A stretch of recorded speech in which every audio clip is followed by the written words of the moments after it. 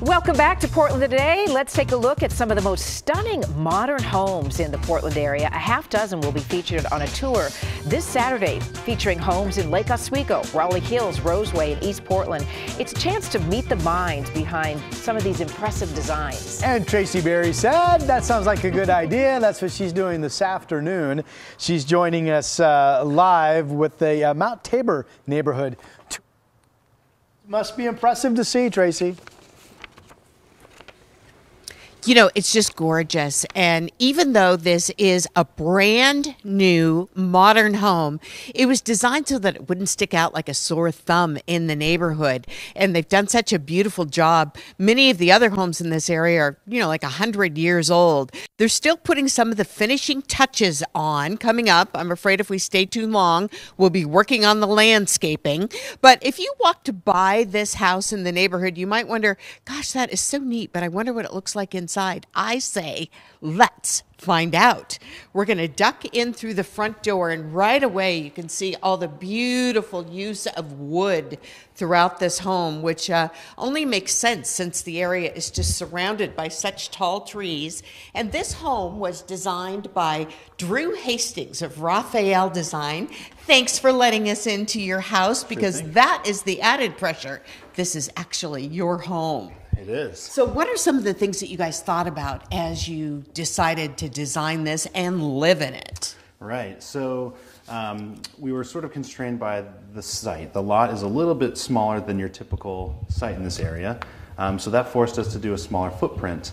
So we had to be efficient with our use of space. So in this room that we're in right now, we've combined living, dining, and kitchen into one zone, which is sort of a departure from what you see in these houses next door to us, where each living room and kitchen was its own kind of chopped up in some of the older houses. So it's kind of it's a new culture we have and a new architecture to fit it.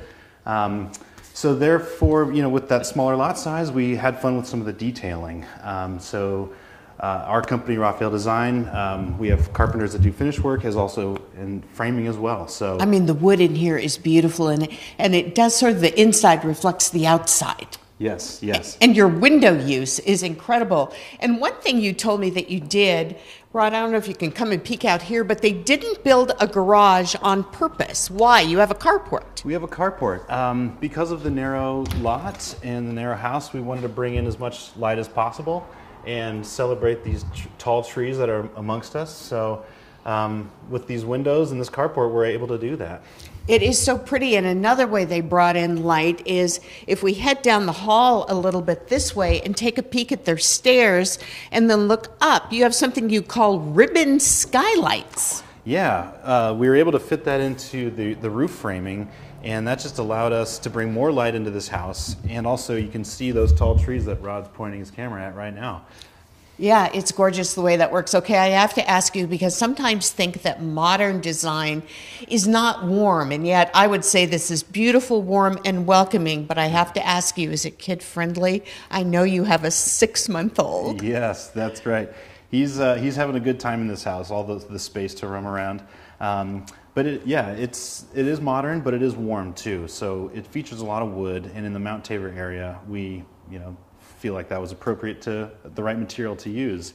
And even though we're using clean lines in a more modern way, it does have this sort of craftsman sensibility to it. Definitely. So it's a kind of new way of doing a craftsman home. And you guys, it's accessible. It's 2,100 square feet. It's kind of an infill design on a smaller lot. So it seems like it's doable.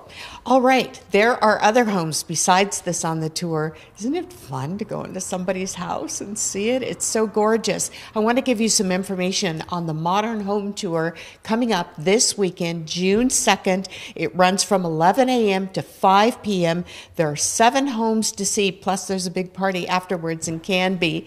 And they also support the Architecture Club at Portland Community College with some of the funds for this, which is nice. You can find everything you need to know about this at PortlandModernHomeTour.com. Thanks for letting us see your gorgeous house. Thanks, Tracy.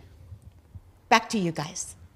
Well, Tracy, I find when you're doing a live television show, it's so important to be comfortable.